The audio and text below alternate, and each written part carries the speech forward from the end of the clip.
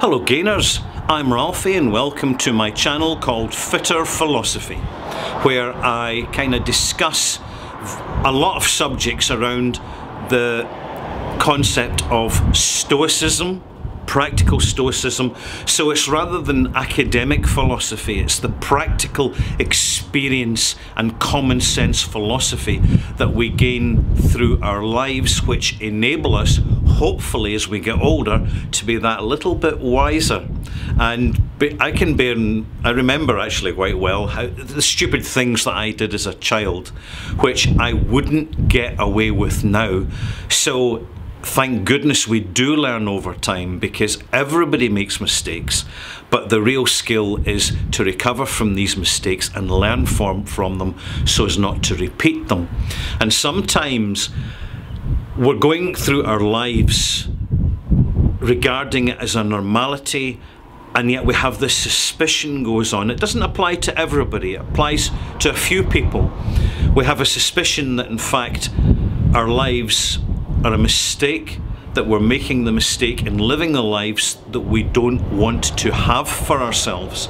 And it can take quite a bit of courage to actually address the issue and admit it and examine it, but a lot more courage is required to actually do something about it. And many people choose to accept the circumstances wherever they are in the world, everywhere and anywhere, and just make the best with what they've got.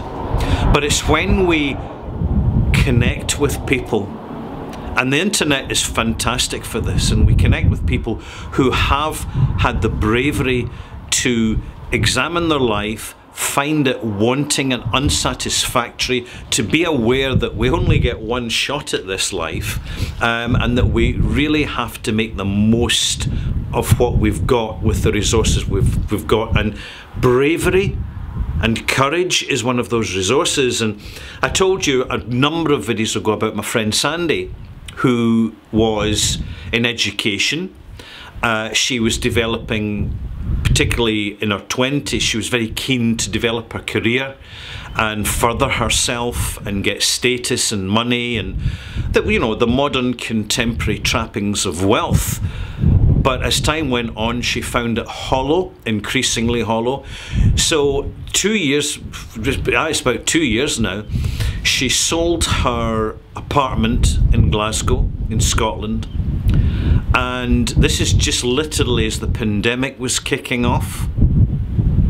And just before lockdown, she moved to a remote part of the west coast of Scotland, where it's far more rural and detached. And basically it's a very green area that's very windswept with the Atlantic Ocean. So there's not a lot of trees, not a lot of shelter, and it's very elemental with the weather. And she bought a cottage there, a small cottage, and has strived to be self-sufficient and live off the grid. And I was speaking to her recently, and she was quite happy for me to give you an update on how she's getting on, and she's doing wonderfully well. Sure, she made a few mistakes. She didn't purify her water enough, her drinking water, but she learned from that.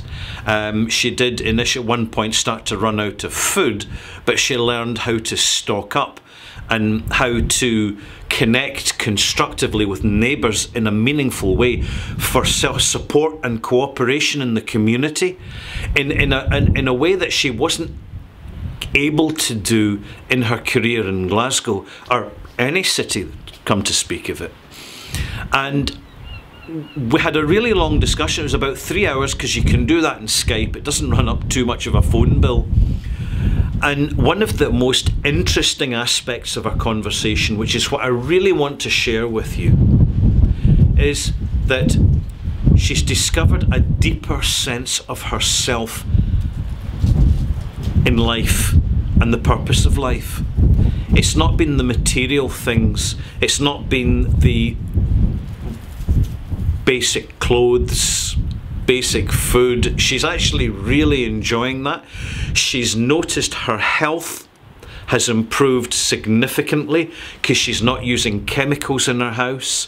She's using spring water, which is purified by being boiled. She's got a proper filter now.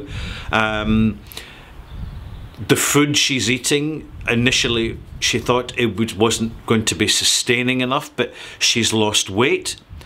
She's got more energy, and she goes swimming in the sea in the morning. And this is off the coast of Scotland. I mean, it's not exactly the Caribbean, far from it. But she's found it has energized and invigorated her life significantly because she was brave enough to recognize the challenge, accept the challenge, and go for the challenge and make it happen.